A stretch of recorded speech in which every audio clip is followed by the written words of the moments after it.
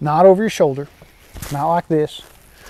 I know that's what all the cool kids are doing these days. They're rocking their fanny pack on their chest, so it's like a chest fanny. But then a fanny in Australia is actually not even a bud. It's like the front part on a lady, and you've actually got like a chest fanny, which would be like the lower part up higher, and that's just a strange situation. Welcome to the Willie Bill Outdoors Show. It's good, isn't it? Whoa. Hey y'all, this Willie Bill. I got a review for you today, and it is of this odd looking fanny pack. This fanny pack is made by a dirty, looks like MTI. MTI. This is not just any fanny pack. This fanny pack here is considered a PFD. We're going to follow on the theme of paddleboarding today. Last week we did a review of a piece of a high society paddleboard. Today we're going to do a review of the whole PFD from MTI. This one here listed top 3 PFD, US Coast Guard approved. So this is a legal personal flotation device. I don't think I've ever opened that pocket. That apparently has like a, wow, chums.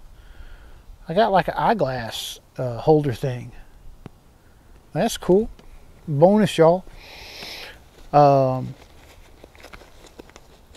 didn't know that was in there. This PFD is an adult universal PFD. Personal flotation device. Now you might wonder, does this thing just float on its own? When you fall in the water, does it just keep you afloat? It's false. It will not keep you afloat. What you would have to do is actually tug this handle. And what's going to happen, it's going to be like when you're on an airplane. You ever see the demonstration when they're getting ready to take off, and you know, at the last minute when it's way too late to change your mind and get back off the plane because you realize that you're unprepared for the potential situation where the plane crashes into the ocean, and you need to follow the set of instructions that was recently explained to you as the plane was taxiing down the runway, that there's all these steps you have to take to inflate the PFDs that are underneath the seat, wrap it around, put a belt around you, and if it doesn't work, there's a straw that you can inflate, you know, while the plane is sinking. It's a lot of responsibility. I think some people might change their mind when they realize how difficult that is, but of course you do not have the opportunity at the point at which they explain to you your responsibility. Now get off my soapbox. Way less consequence of this one. This PFD you purchase on your own and you have at your house, and if you really want to play with it, you could. And then you take it on your paddleboard or your kayak or, I don't know, rowboat, something like that, and you wear it around your waist like a waist belt. Click. Not over your shoulder, not like this. I know that's what all the cool kids are doing these days. They're rocking their fanny pack on their chest, so it's like a chest fanny. But then a fanny in Australia is actually not even a bud. It's like the front part on a lady, and you've actually got like a chest fanny, which would be like the lower part up higher, and that's just a strange situation. So let's try to avoid having a fanny pack on our chest and a chest fanny, because that just gets really weird. After you've had this at home, read your instructions, and potentially practiced with it, you can take this out with much comfort.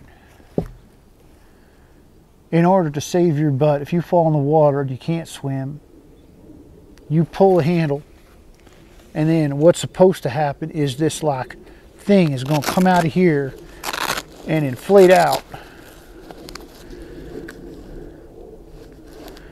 I really don't want to unfold this because I don't know that I could put it back correctly, but it does look like it's a PFD like you would have on an airplane, where it goes around your neck and then you have to do all that other stuff.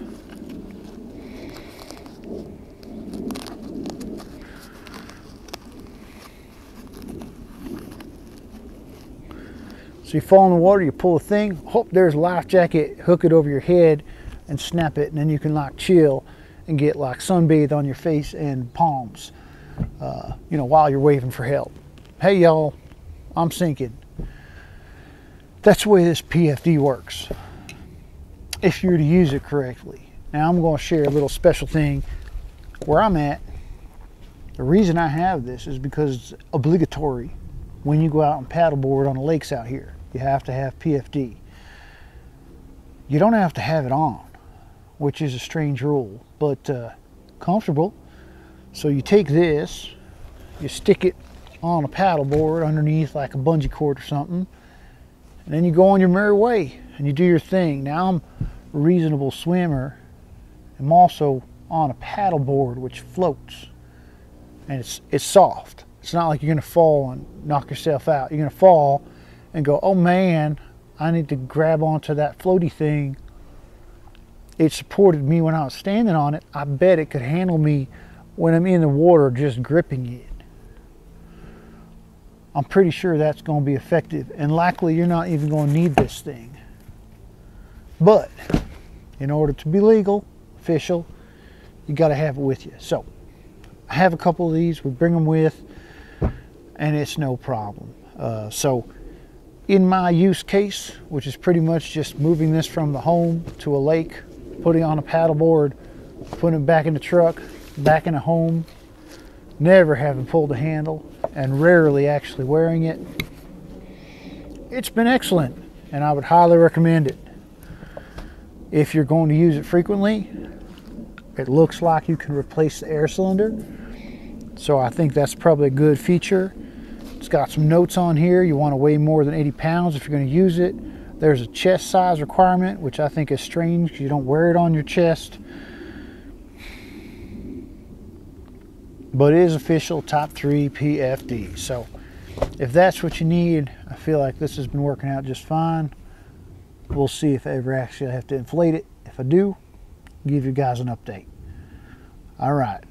Make sure you smack that like, subscribe. We're going to see you in a week. We do this every Thursday. And tell your friends. I don't know. It'd be cool you bring some more folks over to the channel. We'll be here. Take care, y'all.